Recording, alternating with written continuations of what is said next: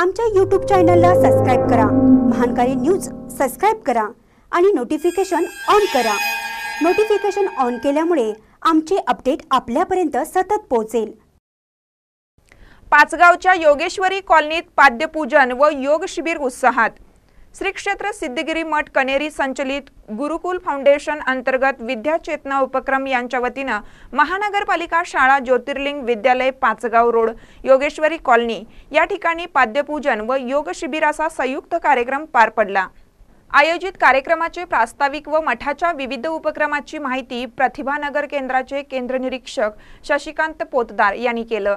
तसेच आजच्या काळात योगाचं महत्त्व व योगाची प्रात्यक्षिके मठाचे योगगुरू दत्ता पाटील यांनी सांगितले।